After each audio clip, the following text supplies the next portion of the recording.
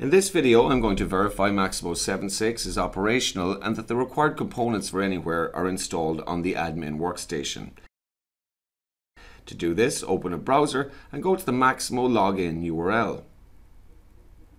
Enter a username and password and log in. Once you've logged in, click on the Help icon and select System Information. You should see the TPay OSLC object structure 762 and the IBM Maximo Anywhere 762 displayed in the System Information dialog box. To verify the OSLC object structures exist in the database, navigate to the Go to Applications menu and select Integration Object Structures. In the Consume By field, type OSLC and hit Enter. A list of OSLC object structures should appear. This verifies that the Maximo Anywhere 762 required components have been installed successfully in your Maximo 7.6 system. You can now sign out of Maximo.